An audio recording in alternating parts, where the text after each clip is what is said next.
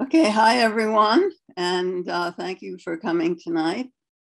My name is Joyce Marcel. I'm a working journalist, and I'm also the president of a small nonprofit in Brattleboro called Friends of Brooks Memorial Library. And I'll be the moderator for tonight's discussion.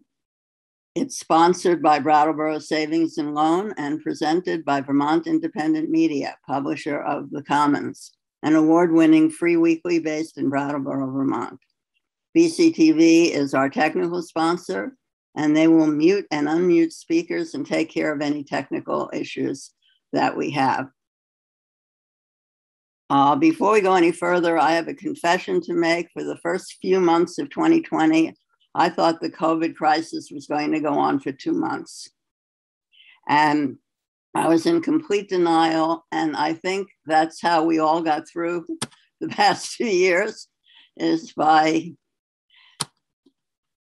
1 month at a time. The other way we all made it through was this, Zoom. If it wasn't for Zoom, where would we be?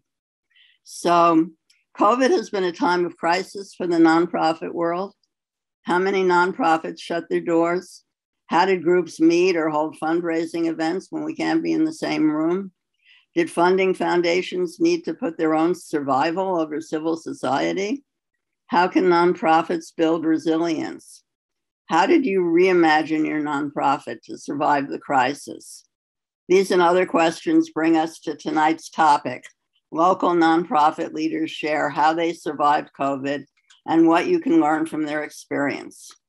So I'm going to introduce the panel. With us tonight is Jon Potter, the wave John, there you go, executive director of the nonprofit Latchis Arts and the for-profit Latchis Corporation, the two companies which own, operate, and steward the historic Latchis Memorial Building.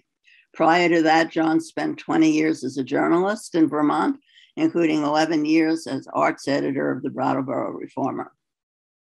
Lindsay Fahey, hello, is a mission-driven strategist and community builder with 16 years of experience in strategy, development, and marketing. She's worked for the Adidas Group, Nielsen, the Center for Nature and Leadership, Strolling of the Heifers, and most recently, she held the managing director of community and impact role at Retreat Farm. Okay, Brett Morrison, there's Brett. He has worked in nonprofit fundraising and constituent relations for over 20 years for local, regional, national organizations. Currently, Brett works with the Connecticut River Conservancy, the 70-year-old organization that champions science-based water policy across the 4-state watershed. He helps champion the rivers and streams protection, stewardship, restoration, and enjoyment. Next, we have Susan McMahon. There we go. The executive director of the Landmark Trust USA, a historic preservation nonprofit located in Dummerston, Vermont. Landmark is well known for owning Nalaka, Rudyard Kipling's home, and the Scott Farm and Orchard. Prior to joining the Landmark Trust USA, she was the associated director at the Wyndham Regional Commission, and during her tenure, she helped numerous municipalities, neighborhoods, and nonprofit organizations succeed in turning their vision into reality. And last, we have Rick Cowan. There you go. Board member of Main Street Arts, Saxon River, the Nature Museum in Grafton, and the Grammar School. Most of Rick's career has been devoted to independent schools. Locally, he was head of the Grammar School, director of admissions at the Putney School, and the Compass School before retiring in 2015. So I'm going to start by telling you a little bit about the Friends of Brooks Memorial Library. We support the library with fundraising events, technology, advocacy, and programming. The library is a municipal library, which means its budget is approved by the town. So when the librarians need extra, they come to us. We're the fundraising arm. We pay, for example, the First Wednesday lecture series. We pay for Ancestry.com. We provide video streaming services, audiobooks, ebooks, We buy portable computers for library patrons. We buy museum passes to almost every museum in Southern Vermont and Western Massachusetts. So librarians live to serve. So imagine how traumatic it was when the library had to shut its doors. But the librarians massively rose to the occasion. They joined Groundworks and Turning Point to provide laptops and iPads bought by the friends to people going into hotels for the first time. The reference librarian was available at home to answer questions. The tech guy helped everyone learn how to use their computers. And until we could do curbside service, we did delivery at home. We were active as we could be during the past 2 years to make sure that the library remained the center of the Brattleboro community. And we're not very well known, but we have done heroic work keeping people entertained and supplied with information during the past 2 years. Jon, I think we're going to start with you now. For those who don't know about the Latchis, its main operations are a 30-room boutique hotel and a historic theater. It's a hybrid organization, for-profit, part nonprofit. We know COVID was devastating for the Latchis. I think we want to hear your story. So why don't you go ahead? Thanks, Joyce. Yeah, devastating is certainly the word. I remember seeing in about February of 2020, when COVID was still a looming thing, that it was likely to affect the hospitality industries and the large event venues industries the most. And that was the first uh-oh moment for me, really raised my level of concern. When COVID set in, the Latchis lost instantly 96% of its income. But we did not lose our obligations toward maintaining and stewarding a historic building that needs a lot of tender loving care and a lot of attention. So it was really a scary moment for us. We would not have survived clearly without the federal paycheck protection program and the state various economic development grants. Those were able to lift us and sustain us. But I want to talk about what our nonprofit group did. How do you remain a theater when you're not open and you're not a theater and you're not gathering people together? That was a question that we put on the table at a meeting, and we decided then and there that what we really needed to do at that moment was just stay in touch with people, hold our community together. And think ahead very positively and optimistically to the time when we could all be together again. So we made a very conscious choice to dig into our communications and our just holding the fabric of our community, however we saw it fit together, and really focus on that. And I want to emphasize that it was not merely a strategic or calculated decision. It was also from the heart.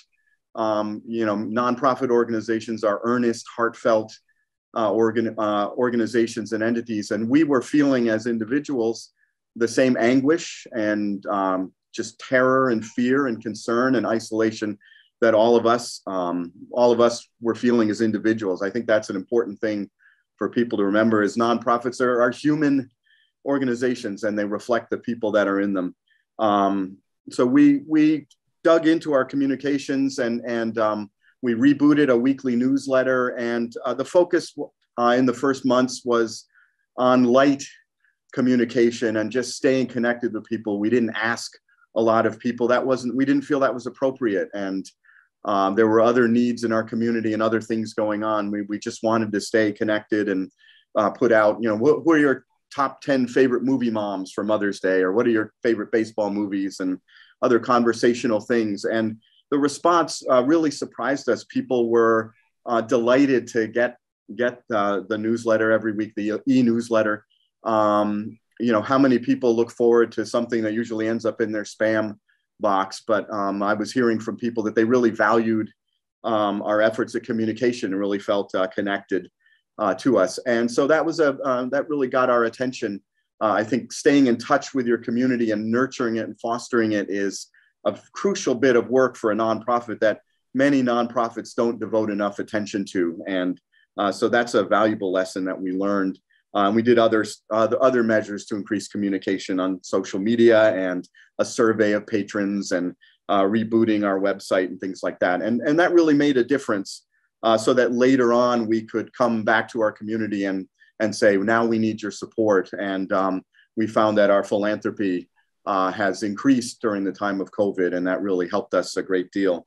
The other thing that we really did as a pivot is we launched a private theater rental program. And our theater reopened in June of 2020, and audiences were very light. And I told folks here that I feel like the guy whose date has just stood him up. A lot of the time, we'd open the movie theater for a weekend and see 24 people over the weekend. We were grateful to see them, but it was really, really tough. We launched the theater rental program in August of 2020, and we had no idea how big a success it would be. Silly us, we shouldn't have been surprised, but this weekend, we will hold our 600th private theater rental since we launched the program, which is a pretty astounding thing. We've hosted more kids' birthday parties than Chuck E. Cheese's ever did. And we even had a marriage proposal happen during one of the private rentals where the guy asked our theater manager to stop the film during a proposal scene, and he enacted it in real life, having stashed the ring in a bucket of popcorn. So, that story is great any time, but during a pandemic, it was really a moment of great joy. The real benefit, I think, of the theater rental program, and again, it took us by surprise, or it was something that really taught us a lesson, is it changed the way people think about going to the movies at the Latchis. And we became part of people's special events. We became a valuable lifeline. We became, we would get people's personal stories, which we never get very rarely during a typical night at the theater, where we're just glad to see you, come see the movie.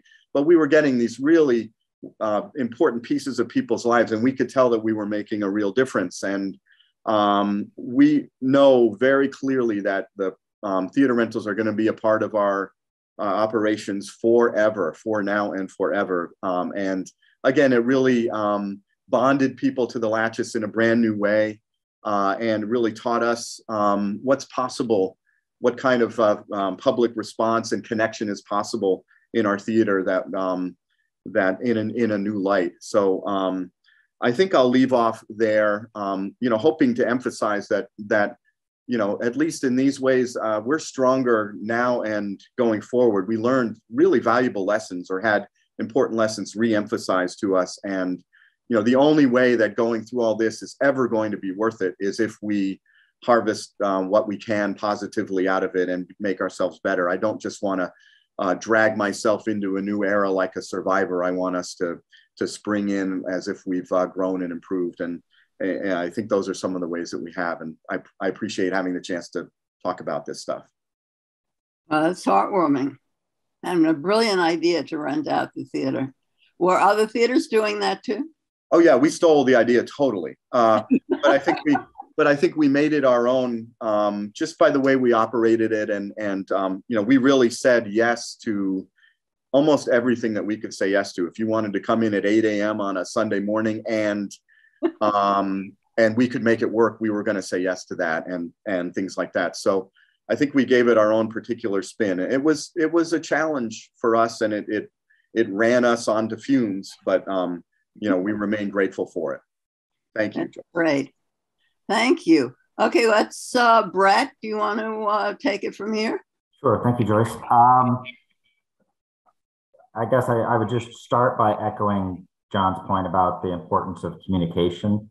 And I think for me, personally, professionally, and for CRC, that was reinforced. And I'll try to give a little bit of a sequence of how we had that affirmed for us. And that was initially in March. For our organization as a conservation organization, there's a lot of seasonality to it, maybe akin a little bit to Lindsay in the retreat farm, or even an apple orchard, or it very is driven by the seasonal workflow. And really, January and February are planning and assessment time.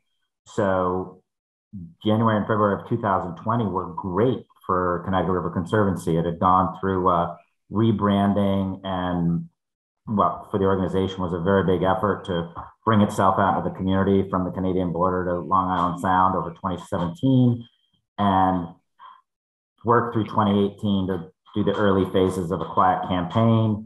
That was going reasonably well. 2019, I would say we probably stalled a little bit on the campaign without leadership giving. So there was a bit of a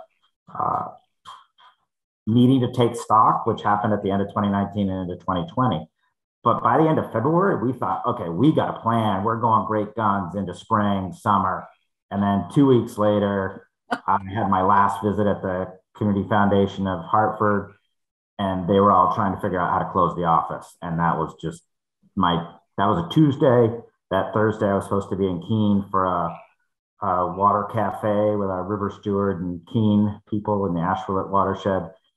And, everything evaporated. So what felt like a really well laid out plan disappeared. And initially, this is where sort of the lesson about communication came from. We retrenched a little bit too much, I think. We had the luxury briefly of pumping the brakes on fundraising. We weren't needing to gear up for a gala. I was really glad I wasn't working in school at that time, knowing how spring and end of school year had always been so important in that setting. Rick may be able to speak to that, but we were able to pump the brakes on communication for our constituents. In hindsight, I think that was a mistake. And where we weren't really able to take a delay was in our programming planning.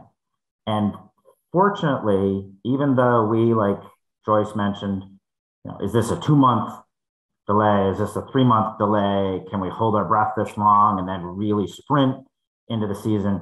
But with things like a migratory shad and a lamprey migration season and river herring season, they come when they come, and you got to be there. And to plant trees, you got to do it in the spring and the fall.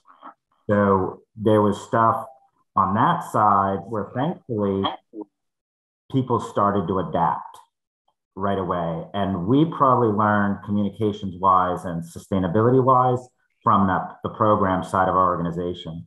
They really started, I don't think they were able to pump the brakes for more than 2 weeks, just because it was coming at us, at the program colleagues, and seeing how they began to plan with contingencies gave those of us in external affairs and communications and fundraising a good model. So coming out of March, we started struggling with, how do you do things like virtual meetings? I don't remember exactly when that happened, but it was a complete struggle for us, having never done anything like that before. Thankfully figured it out. It was being resigned to low turnout, I think, because we were throwing parties and nobody was showing up.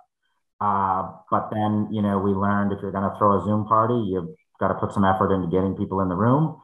And that was another way we started to communicate with people. As much as I've heard for the better part of a year about Zoom fatigue, I've been more amazed by the Zoom stamina. And in fact, the interest people came to those sessions as an opportunity initially, sort of in year one, for community, wherever we could find it. And then just adapting.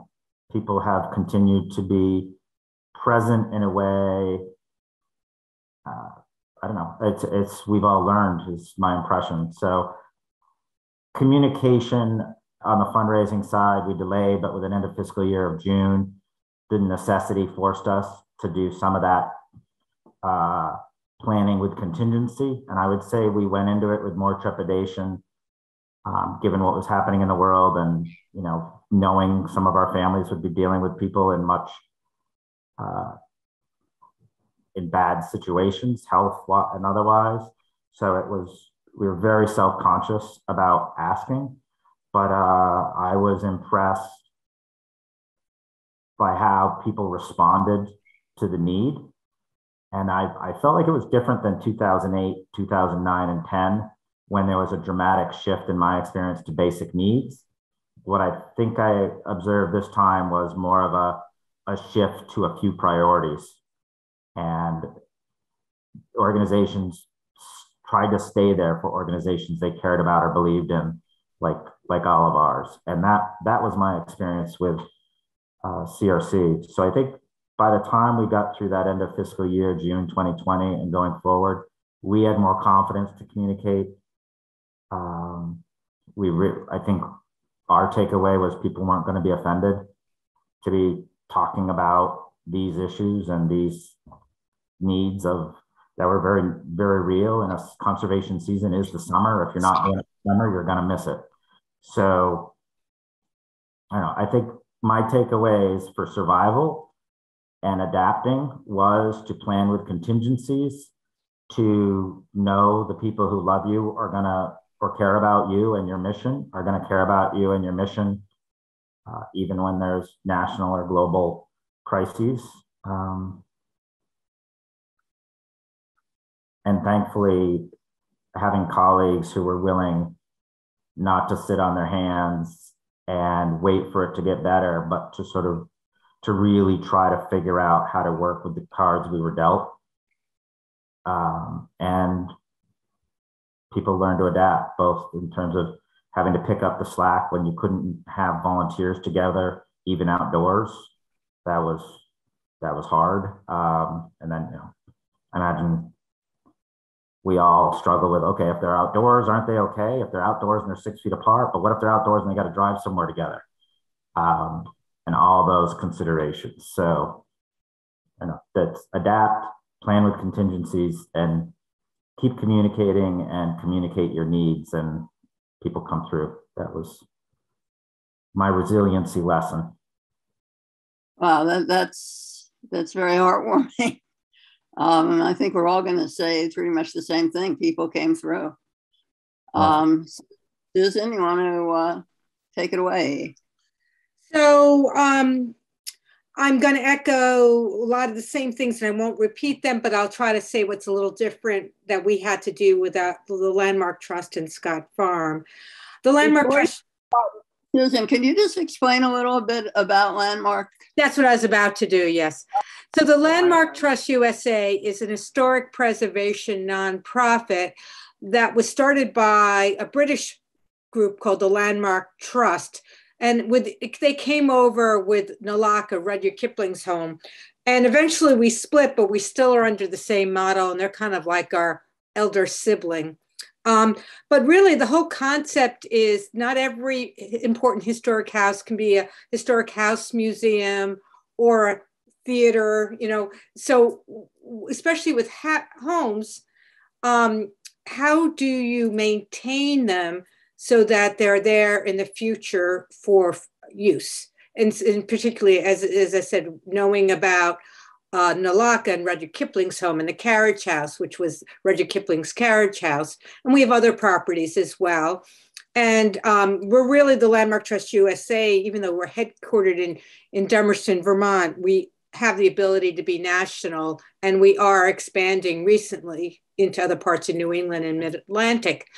But the concept is people stay in our properties, and we look to 60% occupancy so that we can afford the maintenance.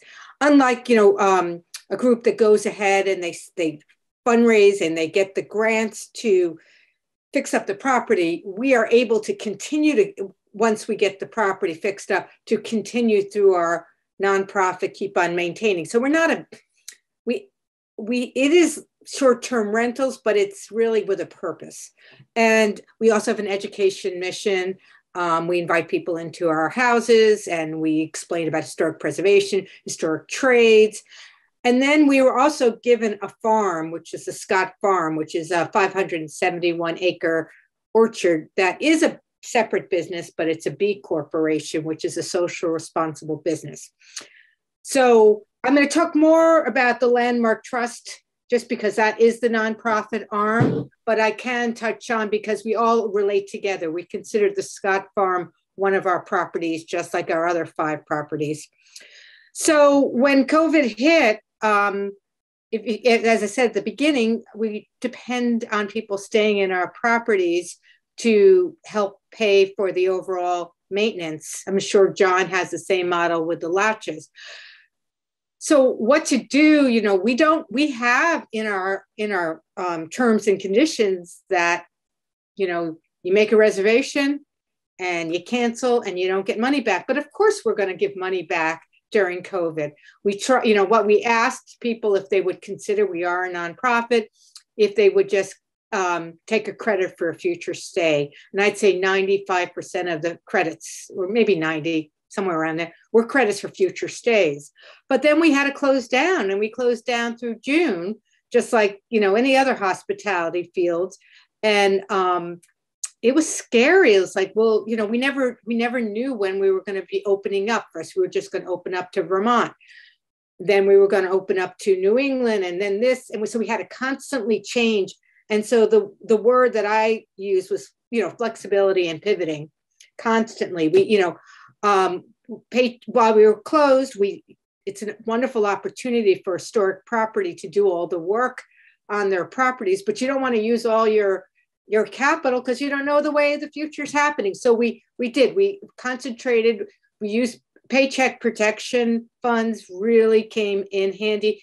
I kept all my staff on, and we just worked on cleaning and organizing so that when people came back, they were in really good place. So, but we had to constantly be reading, you know, who can we let into our properties? How can they come in?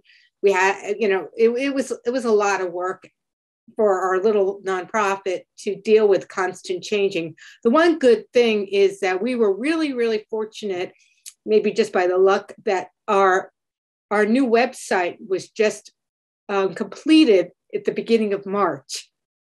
So having a new website that was easy to use was a godsend to us. And so that helped with communication. We did an awful lot of communication. The other thing we you know, you talk about galas and stuff, we depend on one of our largest events is the Nalaka Estate and Rhododendron Tour that happens every June. And it wasn't clear, could we have gatherings? Couldn't you have gatherings? And so finally, we just said, no, people are not going to feel comfortable. So we got a grant from Brattleboro Savings and Loan, and it's still on our website, and it's a wonderful video, but we felt like it was a kind of a postcard out from the Landmark Trust to the community of our giving a tour of Nalaka, as well as seeing the rhododendrons in bloom. And it was really appreciated, and it's still looked at. So that was a wonderful thing. We talked about doing some other educational events, but there were so many on there, and what people really get at is coming to our properties. And, you know, we just kept on being flexible about our marketing. And we also felt that this was not the time for us to go out and fundraise, because there were so many more dire needs in our community. We wanted to hold back, other than the federal and state dollars, but hold back, but could be doing a call for action, because our social services and all the important needs. So it was scary. Will we ever be able to fundraise again? You know, and when we finally were doing our next annual appeal, we did fine, but we also backed away. But communications, I'm going to agree what's been said before. We also made sure we checked in with our really large donors, just because, you know, they are kind of our lifeblood, and our guests and our regular guests, and just checking in and making sure that we are here. And but once we were able to accept guests again, being a whole house rental, our properties are generally doing really well. Nalaka was empty during 2020. You know, that gigantic, beautiful house was empty. And now you can't get a reservation in there. So people have come back, and I think they value getting together with their families. And same thing with our estate and rhododendron tour. Once we decided to go forward with it last year with COVID precautions, there was a lot of new ways how we cleaned our houses and new ways how we did events. It sold out. So I think people were dying to get together and be in community again. Just briefly, and then I'll let other people speak. Scott Farm, our season, we're a farm, so it wasn't that we really they had to get ready for the next season. But what we did notice, a couple of things. Well, we couldn't do weddings, which did impact our properties because we have weddings at the farm. But we did notice that our tree sale was unbelievably fantastic because people were wanting to have things to grow. We sold out in minutes, of our tree sale. And the same thing when we went to do our annual CSA for apples, it was the largest number. So once we were able to, Scott Farm, to start doing community events, they were really successful because we also said, our farm is here for you to walk around and enjoy. And a lot of people really came over there and was able to use our property and look at the beautiful historic buildings that we have. So I think that's probably enough for now. Oh, social media. Don't forget social media. Oh, go ahead. That's it. Oh, okay. I know. What? Did you want to ask me a question, Joyce? I'm sorry. Well, I just wanted to tell everybody who's listening in right now that you can ask questions yourself if you put them in the chat. That's all I had to say. Did you have something more to say, Susan? Okay, then we'll move to Rick. You want to tell us about? Okay, I think they're unmuted. I'm beaming in from Rockingham and talking about Main Street Arts. It began as in a church basement 33 years ago as a community arts association with the mission of nurturing artistic creativity and appreciation and building community. We offered visual and performing arts classes, theater performances, gallery exhibits, summer arts camps, and we also function as kind of a community center where different groups meet in Saxons River. Population 450. So if you think you have demographic challenges in Brattleboro, ...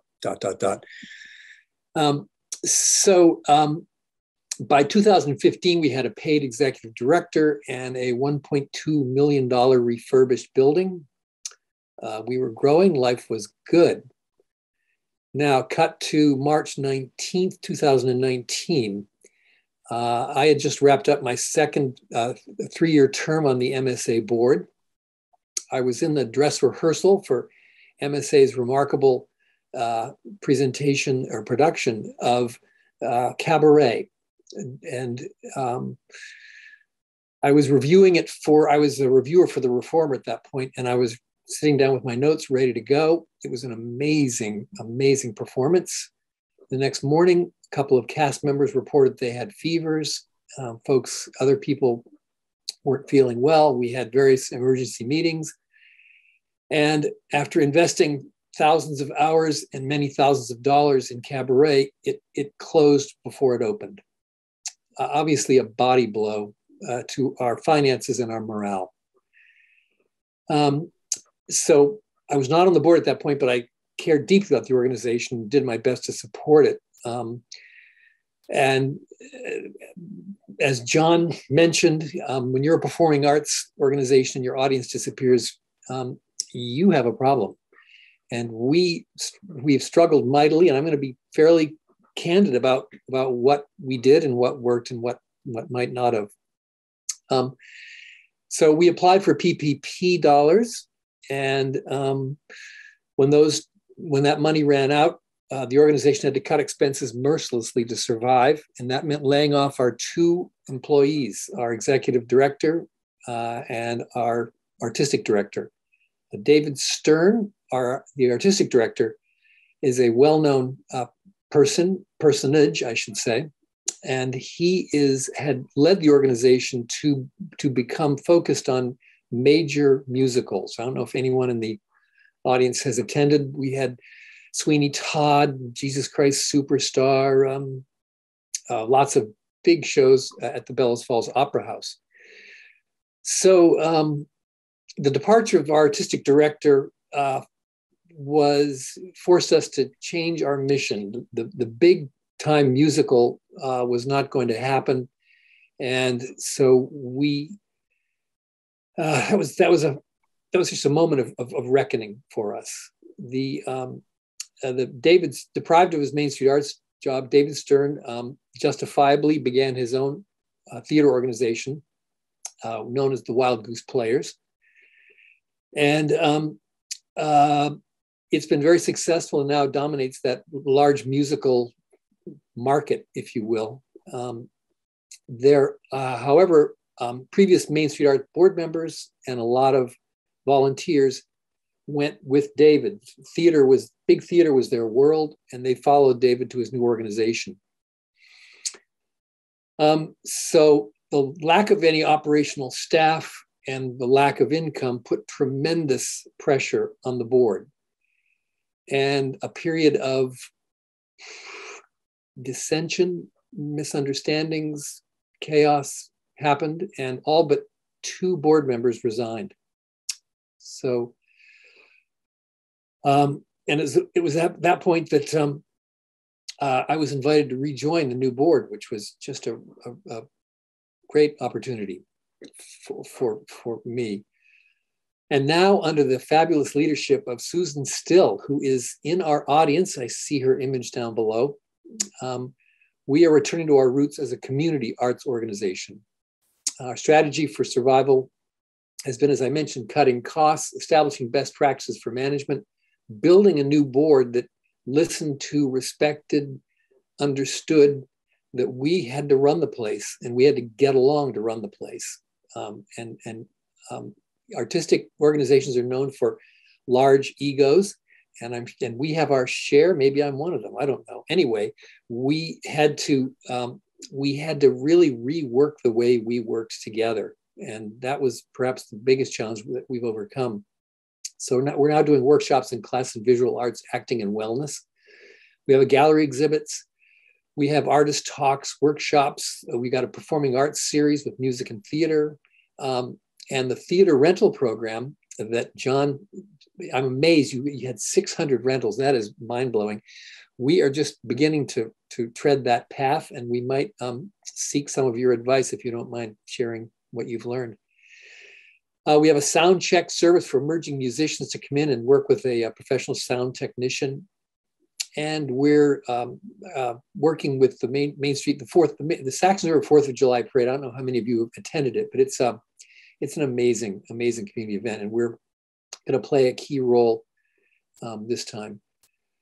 So, although we're excited to be offering so much programming, the ticket revenue does not come close to providing the monthly nut, what it keeps us to keep alive, to covering overhead. Philanthropy remains our primary source of income, and we are rebuilding our relationships with our donors. And Kathleen Breyer, who works at the Dartmouth Medical School as a fundraiser, is the chair of our development organization or committee, and she's done a fantastic job. We raised about $17,000 in our last annual fund mailing, and that's for us really a remarkable amount. So the story's not over. We're still working hard, and I would welcome questions or ideas from the audience or from my fellow presenters. Thank you. That was really interesting. Okay, and last, certainly not least, Lindsay, do you want to talk? Sure. Good evening, everyone. My name is Lindsay. I am the Managing Director of Community and Impact at Retreat Farm. During COVID, at the beginning of COVID, we had a lot of believers that COVID would last a long time. So we really didn't skip a beat in terms of springing into action. I think we were 2 weeks in and we already had a plan. We launched our community food project, which was just really out of necessity for the community. So we launched the community food project. But in addition to that, we also immediately turned our efforts to identifying how we could transform the property into a public park and commons for the community. So we already knew that visitors were, enjoyed the property and loved to be here. And we wanted to say, we spent time thinking, how can we enhance that? What else can we do to be able to allow people to enjoy the property more? How can we put all of our animals out on pasture so they're accessible to everyone, even if the barn is not accessible? So we immediately put all of our animals out on pasture for everyone. We developed a new labyrinth garden with the, heart, sweat, blood, and tears of our staff, hand mounding these concentric circles into a labyrinth. Had Bob Bowman craft a fiddlehead out of the side of the hill as a natural amphitheater, and undertook a project of re-signing the entire trail network. So we were quick to action. And we kept communicating with our donor base and really saw an opportunity to actually grow our community, not necessarily our donor base, but our community. For us, it's our communication has always come from a very authentic, grounded place of really wanting to engage people in a meaningful way and develop relationships with them. And we weren't as focused on donations or fee for service, during the COVID period. We were really just wanting to let people know that we were there for them, the property was there for them, and that we wanted them to be a part of our community. So we did a wonderful job of growing our community over the past 2 years, more than doubling our email list, and our household mailing list, growing, I think, by three or four times. Communicating to people that they belonged at the farm was our primary communication tactic, that they belonged, that membership was free, that we valued, a $5 donation just as much as we valued a $5,000 donation, to really promote our ideals and our values of inclusivity and welcome, being welcome to everyone. And so we had a lot of success in doing that. And, we were able to, continue programming last year. And, our event season sort of got jump started when some of the regulations relaxed. And, that was a roller coaster ride in of itself. Many of us were not expecting to do as much programming as we did last year. We had to be flexible and we, sort of had to hit the gas pedal last summer when everyone was demanding that things happen again. And because we are an outdoor venue, we really didn't have an excuse not to do it, even though there was some trepidation too of restarting that programming. But during COVID, we actually took a very different approach. We did not do Zoom programs. We did not move things online. We didn't do any of that because we are a place-based organization and we had the opportunity to encourage people to come to our place, to the farm. And so we emphasized that rather than trying to invest our resources in, creating virtual barn tours or meet and greets with the animals, which I know many farms did, Zoom birthday wishes from animals. We didn't do any of that because we really just wanted to focus on people connecting to the land because that was what was important to us. So the communication side of growing our audience worked very well, though we probably should have asked for more. We should have asked for more money along the way. We gave a lot of things away for free because we felt that it was the right thing to do. And I don't think that we would make a different choice. But I think that communicating our needs and communicating our financials is not something that we have historically done as an organization during COVID or prior. And, we are highly dependent on philanthropy. We don't have an endowment, which is a common misconception of the farm. And people, didn't know, they value what they experience at the farm, but they don't necessarily know how much it costs to run the farm, similar to you, John, or to you, Rick, especially a historic property, at least, two others with the Landmark Trust and the Latchis. Historic properties are expensive and they are, challenging to maintain. And then for us, you layer on all of the land that we have on top of that we steward. And it is a very expensive proposition. But I think that we had the opportunity during COVID to really understand where we could create value for the community. And so we're in the very fortunate position right now of being able to have created a lot of value across many different programs and platforms. And now we are, embarking as an organization on really identifying where we can add the most community value and how we can uniquely contribute to the community, and how we can continue doing the programming and creating the value for the community in partnership with the rest of the incredible other nonprofits in the area, and or individual entrepreneurs. So that will be a very interesting process as it unfolds. Oh, thank you. That was really interesting. I saw people lining up for free food all summer long. It was exciting. I congratulate you guys for doing that. We have a question. We want more questions, but we have one.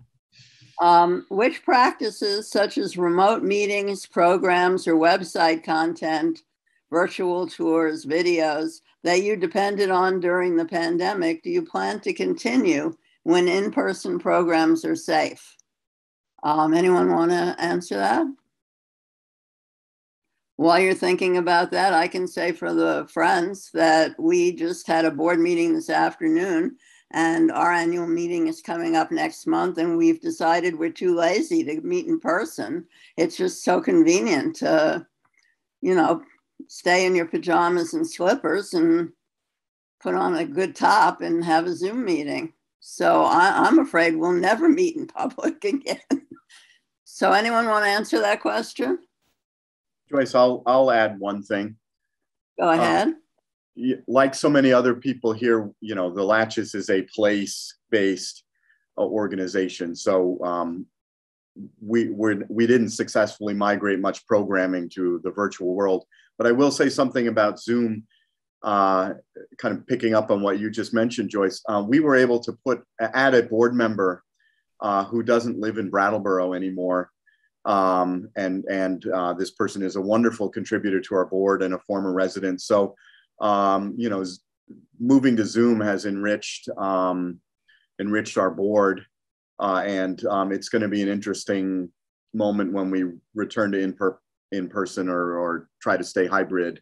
But that's an example of Zoom being a real asset for us. We were able to add this person. And I will say that I know a church choir director who was able to keep some of the people who had moved away from the community still participating in the church choir via Zoom. So I think there's a lot of Zoom thoughts, but I'm pro Zoom, and it's opened some doors for us.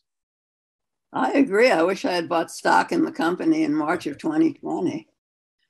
Susan, did you have something to say? I was just going to add on to the Zoom. The other thing that I noticed, and it kept my staff extremely busy, is now that, because some of our board members, we have some local board members since our headquarters are here, but we also have throughout New England. And because now we didn't depend on meeting in person and people got more comfortable with Zoom, we had so many committee meetings. It was, but they were really great because I have a working board. So, but it was like come on, guys, enough, stop.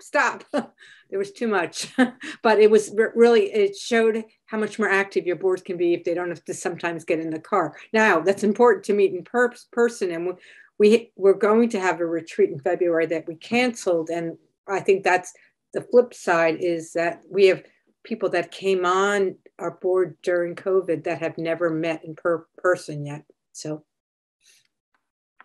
yeah, that's very interesting. When the last summer, when it looked like we were free and we could go out, we staged one event after another. We didn't even care if we made money. It was just so wonderful to be around people. And then by September, we were back in the box, these little boxes that we're in right now. We have another question. Oh, did somebody else want to say something about that first question? We have another one. It looks like 2 or 3 of these organizations are a hybrid of nonprofit and for-profit. Do you think that was an advantage or a disadvantage during COVID?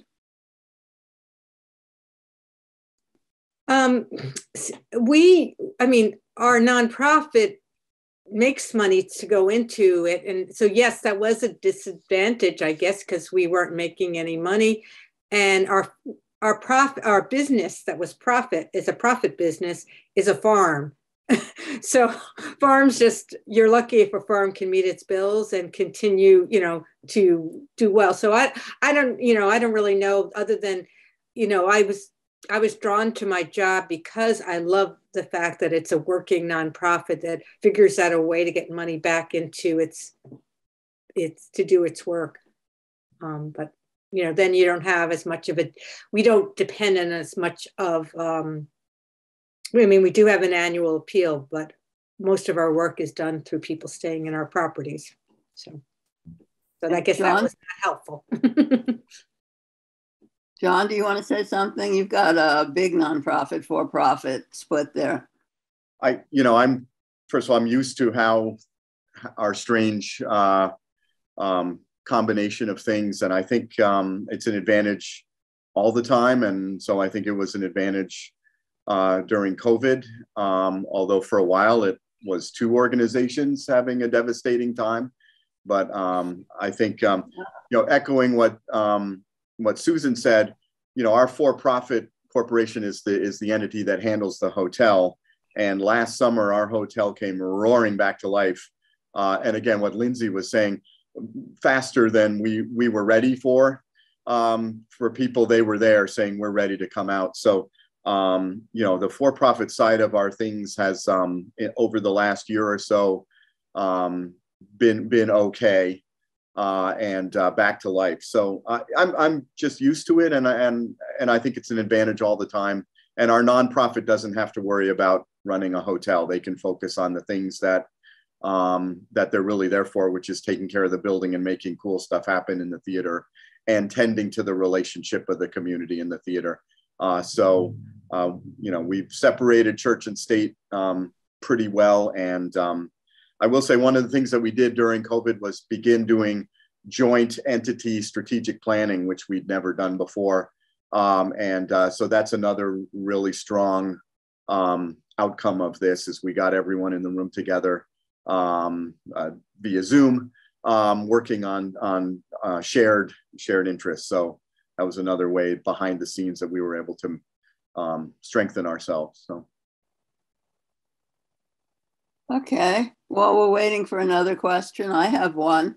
My nonprofit is all volunteer, and so we didn't have anyone to let go, but did you have to let go of staff? Any of you? How painful was that? I know, Sue, you said you didn't. Rick? It was terribly painful, and we're still recovering from that, but there was no option for us. It looks like Brett has a question or a comment. Yeah, Brett? Yes, thank you. I'll share an observation from our organization, and then what may be a useful suggestion. And that's, we're a watershed-wide organization, so we're 4 states. That has been really problematic in trying to figure out what somebody's version or identification with the river? Is it the river a trib? Is it the vacation house they go to in Vermont, though they live on the river in Connecticut? It's all those different things. And as we tried to go out and be amongst that community, it was always really hard to figure out where to go and then how to position what mattered when we got there. So going back to that question, I think from Susan about Zoom, it's been an amazing solution for us in terms of being able to do a theme or purpose session that anyone can come to from Long Island Sound, New York City, Boston, Maine, or Brattleboro. So what I thought was a tremendous struggle for us trying to figure out how to be, to resonate for audiences by geography or issue, and struggling to sort of fill the room to a satisfactory level. Zoom has been amazing. And I think, I don't know if it was you, Joyce, or Susan said, what are you going to continue? That is a huge win of sort of a aha moment for us as an organization, and a new tool that can really change that community. And I guess that I've heard, and I think I can relate to the idea that all of you have place-based organizations. I would just ask if you really went down the path of, are you also a cause? Because a cause can be also a bigger community, and you don't necessarily need to get people on the grounds for it to resonate. And I personally think of all the things you do as causes I would care about and do care about. So there may be ways virtual tools can be useful as a way to enrich your community's connections to what are facilities, and I think at least 3 of the 4 cases. Well, Brooks, I guess I would put in 4 of the 5 cases, buildings with serious maintenance and upkeep challenges. So relying on a 450 person community or even a 12,000 person Greater Brattleboro is still a very limited audience if you just look at who can be there for an evening event. So that would be, I think I'm hearing you all as causes and a much wider audience than what we have as an immediate demographic. I think that's very true. For us, the first Wednesday's lectures that my group pays for and that we put on at the library, when we were in person, there were audiences of about 100 people, and they all liked to schmooze beforehand and gossip afterward. When we started doing it on Zoom, we had people from all over the country. As you say, our audience was vastly improved. I don't know if we want to let that go, or if, I don't know what's going to happen. What do you see happening for the future? Rick? I had a question about how you monetize that audience. We have to, those of us who are in performing arts, I think most of the rest of you have to generate income. Susan, you have guests staying in your buildings and so on. But those of us who need ticket revenue, how do you monetize the Zoom attendance? I can relate to that because I'm also sit on the board of the Brattleboro Museum and Art Center, who did an amazing job with their programming online. I think they made it really clear what they were doing. They weren't asking a fee to attend it, because that's, I think, a hard thing to do, but they made it really clear, and they had people from all over the world attending their Zooms. Mm-hmm. They also, when you signed up, they got your information. So that expanded their donation reach, right, too. And so they I think, I've seen quite a few organizations such as Next Stage, who really became very relevant in how they were reaching out to the community. So it may not be that the online thing brings you in the money. I mean, there might be ways, but it's also your reach and becoming more relevant to people. So that's what I noticed being on the Brattleboro Museum and Art Center. and just being a community member in Putney with Next Stage with their their bandwagon series. So yes, great example. Thank you. I don't know if it's helpful, but the traveling musician community, the folk singers and all the people who make their living on the road, they pretty much did weekly concerts with Venmo and PayPal numbers to donate. And that's how they supported themselves for 2 years when they couldn't go out and make music in front of a crowd.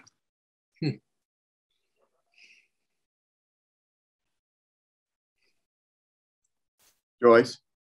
Yeah. I'd also like to hold up as another example, the Literary Festival, which started doing these literary cocktail hours. Yes. And I don't know if their plans are long-term, but as an example, you know, before COVID, they were a 1 weekend a year. They sprang to life for 1 weekend a year. Really great event. But, you know, these Zoom things give them a chance to be in front of their community all year round.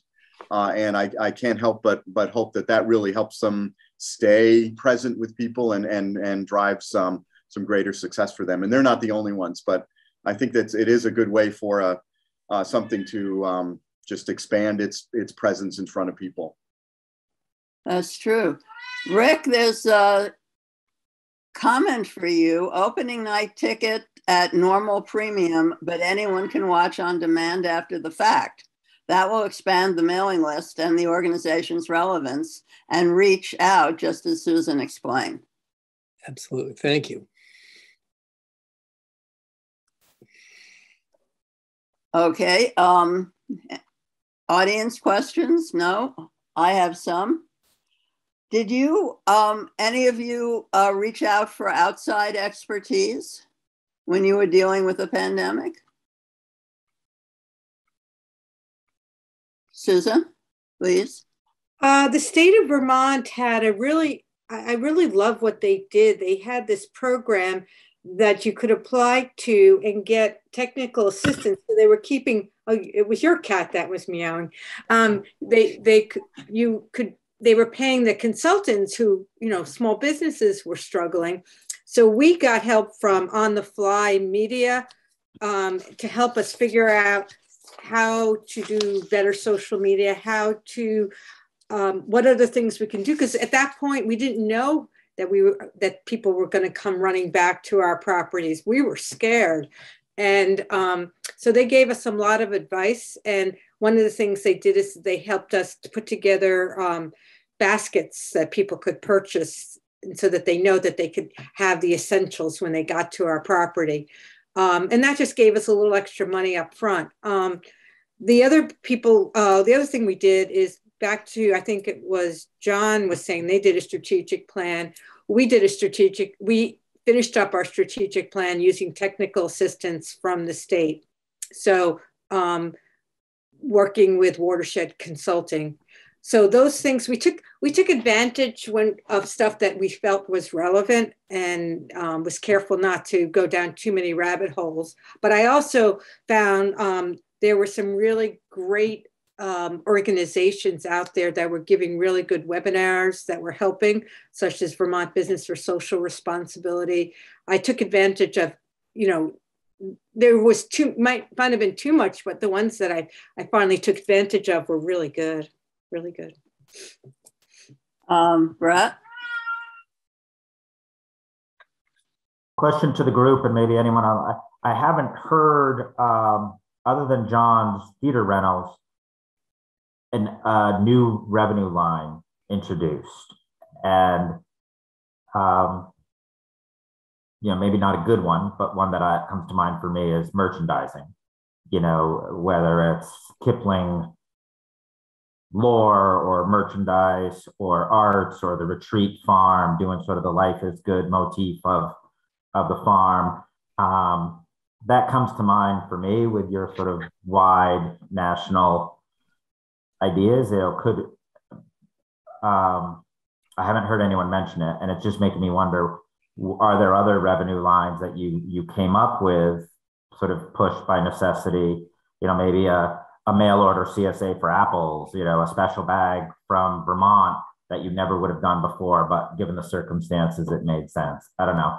Did anyone? So we do. We have our essentials, and a lot of it is B Corporation local businesses that people can purchase as part of purchasing a stay.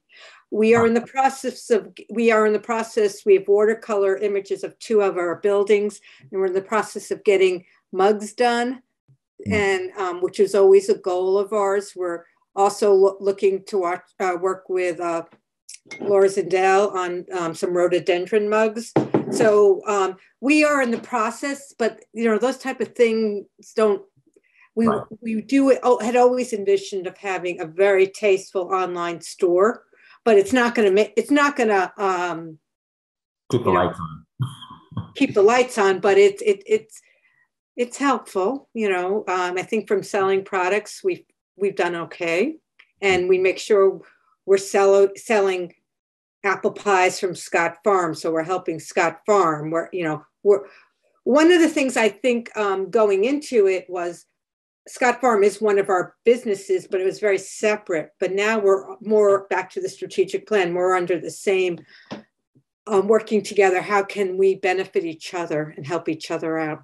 And I think that's what Jon was talking about between his businesses. We have another question. Did you expand your use of social media? And if so, in what way? And was it worth it? Anyone? I would say we focused on growing our audience using not necessarily social media, but using primarily our email list and encouraging people to become part of our email list.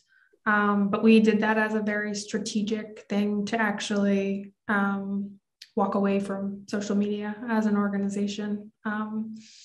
So we sort of took our, we invested heavily in growing our membership and our email audience over time, over the pandemic. And then last fall, actually, as a result of that growth, felt that we were then at the step that we could no longer rely on Facebook and Instagram, and chose to discontinue our use of those platforms for an, ideological and values-based decision on that. And we haven't missed it yet. So, and it didn't impact our fundraising. Can I just ask why? Why? Yeah. So the farm. Yeah. So the farm made us. The thing is social media is great for some things, but it is inherently has its flaws, and can also be used for horrible things also, and is focused on, the entire premise of Facebook and social media is to serve up more ads and keep people online. And we are a place-based organization. We value face-to-face connection. We value human interaction. We value relationship building in person. And that is in conflict with the design of Facebook. And, further layered on that, our, Facebook in the US is actually largely tame in comparison to developing countries, where, they are just controlling the narrative, and they are facilitating some very heinous things that, actually Facebook in the US is so mild in comparison to developing countries. So it was a values-based decision. I mean, of course, okay. It's so much easier to post a Facebook event to get the word out about things. Of course, it's the easiest thing to do. But we actually invested in more traditional media, like a quarterly print newsletter, our almanac.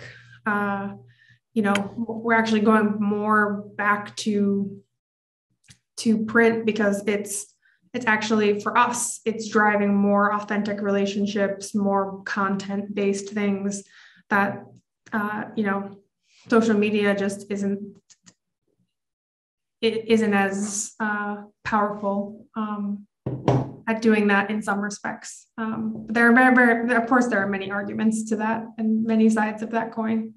And as a marketer and a strategist, I see the value in so many things, but it was a decision that we made as an organization. So I'm almost sorry I asked that question, but I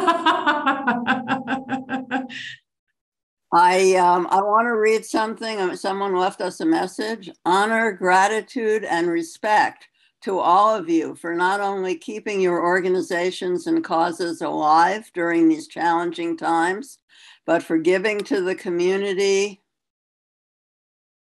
And now I have another message on top of that, so I can't read it. Oh, while you yourselves struggled, thank you for all your sharing and for sharing your hard-won wisdom. Good night. Well, that's very nice.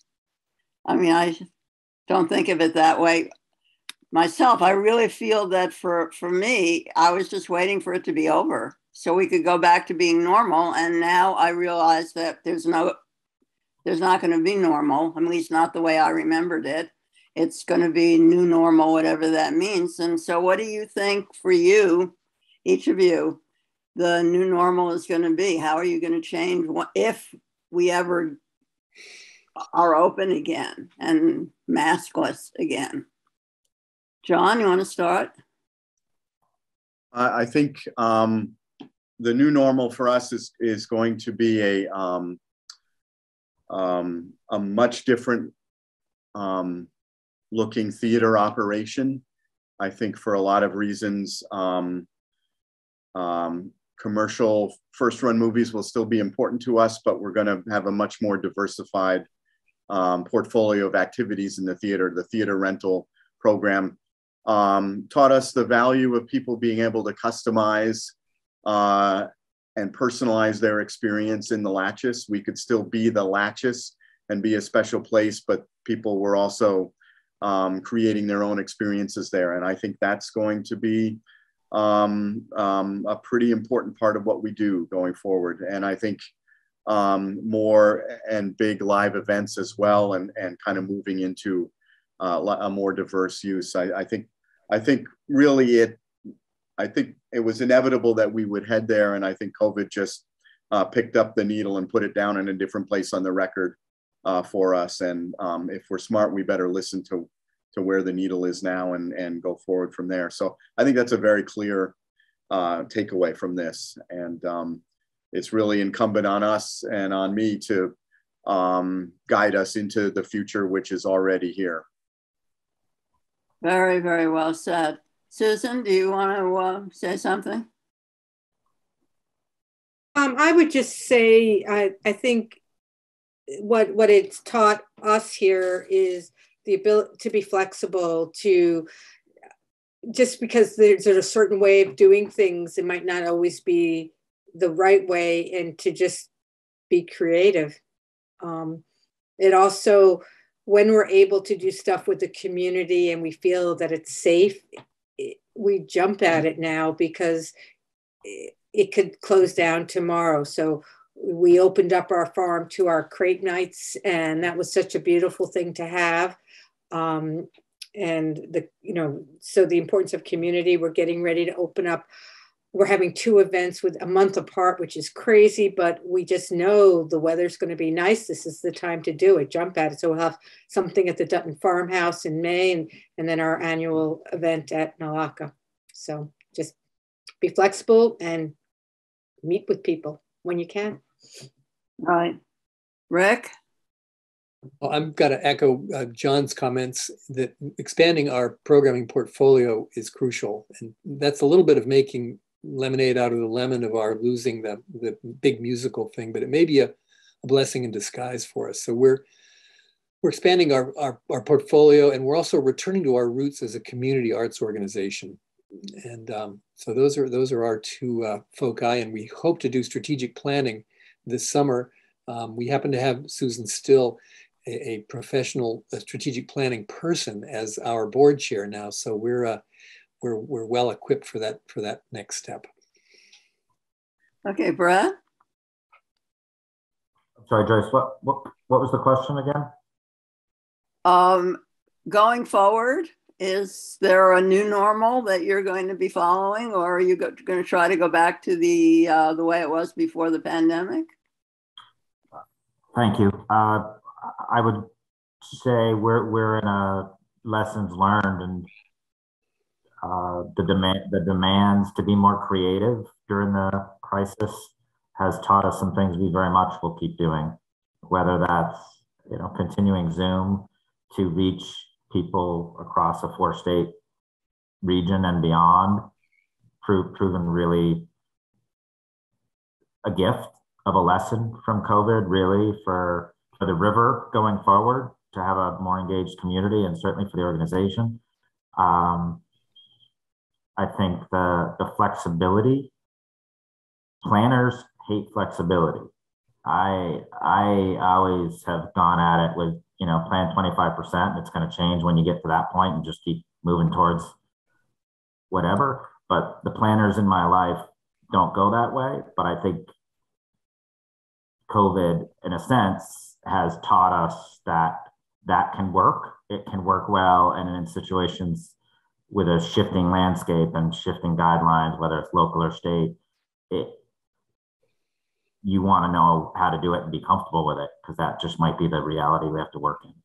So yeah, I think there's a lot we're gonna keep going forward. I don't want to be conservative, but what we learned, I think, is that we were doing a lot of things right, because we were collecting books, as we always do, for our book sale, which was going to be attached to the Strolling of the Heifers in June of 2020. And poof, no book sale, no Strolling of the Heifers, no nothing. And when we finally this summer were able to put together a book sale, the pent up demand for those books, the people who came back every single day to buy more, when we were selling them $5 a bag at the end, people were lining up to fill bags, that we were a good organization. We had started out as a good organization. We'd come through the pandemic, and we're going to continue being a good organization and supporting the library and the librarians. And I think that was heartwarming for me to learn. Okay, we have one more question, and then we're going to close down. Jon, Susan, anyone else, having done strategic planning during the crisis and unusual circumstances, do you anticipate the plans will remain relevant as good guides for your mission-focused programs and prior? It doesn't all and prioritization going forward. I don't even understand that question. Does anyone? Should I read it again? Well, I asked it. I could give it a try. Oh, there you go. Well, I'm used to, you sort of, part of a strategic plan is pulling stakeholders together in the moment of where you are at a point in time and your best understanding of where you're going forward. And I just have felt like our moment, well, we've just been talking about new normals, I would have been eager to plan. It sounds like the retreat wins the prize on the 2-week pivot and plan timeline. Remarkable. That's a new record, I think, for organizational planning. But how that would work and have shelf life for you, given how I think relatively remarkable the circumstances were going into and what was forced on us. So are you satisfied with those plans and expecting them to be a 3 to 5 year plan, or were they a survival plan when push came to shove? I mean, I'll respond. We had done stakeholder stuff before COVID came, and we had made a decision, but it was even before I was on staff. but nothing had been done with it. And we had a full board then. So ours was a chance to look internally of where we were going as an organization. We had done a lot of planning around COVID, and that was more a function of staff checking in with our senior board members. So I think it was stuff that we needed to look at as an organization. So I think it has a shelf life, but we made it a 3-year plan so that when we got, so it allowed us to kind of, a lot of new staff that were at both organizations, Landmark and Scott Farm. And it allowed us just to kind of take stock and where we're going, COVID aside. But there was some COVID related stuff in there. Well, I think it helped us. And I think, I'm sorry. Jon? For us, the issues that sort of have been laid bare by COVID are issues that we were facing anyway. I think it was a real dose of truth serum. And at the same time, it also gave us a little bit of a occasion of pause in sort of normal operations. So in some ways, it's, I think, a really ideal time. It was a pretty fearless process for us because we'd just gotten used to, seeing things bones and all because of COVID. So we were really embracing the task, but we were also in a moment where we could take the time and justify the time to look at ourselves in a different way. So in some ways, I really think it was an ideal time, although I do not wish for another pandemic. If you haven't started your planning yet, don't wait for the next one. But it really worked out in a way. Okay, is there anything that anyone wants to add to this? Or Lindsay, did you have something you wanted to say? I think I skipped over you the last time. No, that's okay. I'm good. Okay, then anyone else? Then I think we've done pretty well. I have an announcement to read. On behalf of Vermont Independent Media and the Commons, thank you to all of our participants and those who joined the conversation. Yes, definitely.